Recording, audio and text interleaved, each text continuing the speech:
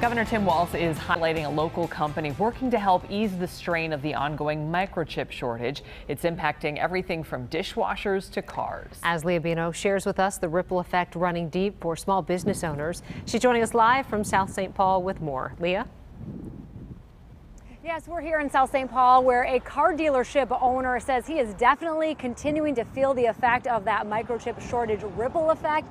In fact, he's watching it very closely, and he says right now prices are high for both buyers and sellers. I've never seen the market this crazy. Pre-pandemic, Ben Futh had about 150 vehicles spread out between his two Futh Auto Sales lots. These days, he circulates through about 85.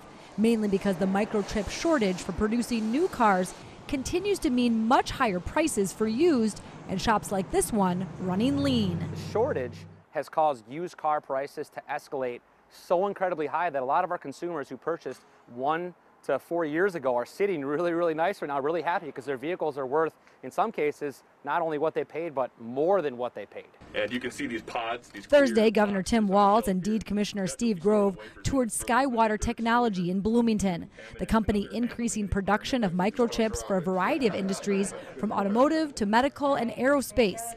The group also advocating for the United States Innovation and Competition Act, recently passed by the Senate and believed to be a huge opportunity for places like Skywater to increase production even more. Not only is it those 100 jobs here, the expansion and all of the peripheral jobs that go with it, it's the security that comes with knowing that we're manufacturing our chips. We're not at the mercy of what's happening with the supply chain from Taiwan or anywhere else, and we control some of that data security right here in the United States. Futh is watching any potential help with the microchip shortage closely and working to diversify his business in all sorts of ways, including maintenance, until prices for new and used cars returns to levels he's used to. Most dealers are bracing themselves for next summer to late fall.